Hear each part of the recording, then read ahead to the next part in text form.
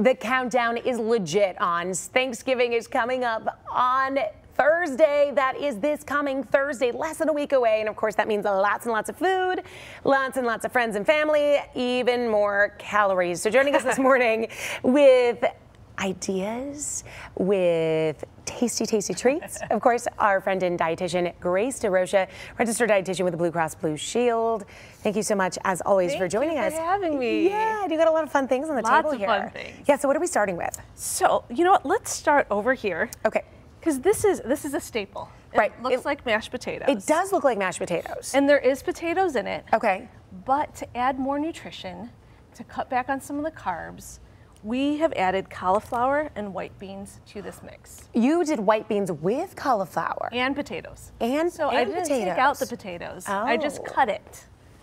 See? That's really interesting, because I've heard people using cauliflower, but it's a great idea, I think, to blend. Yeah. And the white beans add some protein. Yep. We have protein, we have my fiber, goodness. we've cut back on some of the carbs, and it still tastes like potatoes.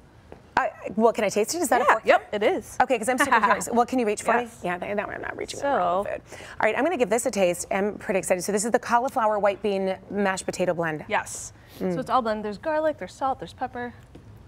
And you can't, if you don't tell anyone, they don't really know.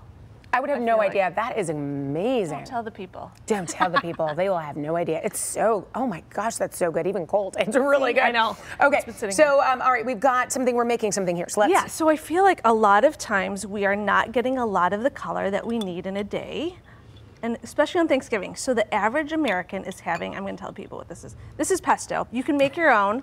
We're making the dressing for this rainbow roasted vegetable salad. Okay, and that's what this is right here, the rainbow roasted. So we roasted these vegetables. It's a great way to have a salad without having to have a leafy green. Okay. And it's yummy. So we're adding some white vinegar.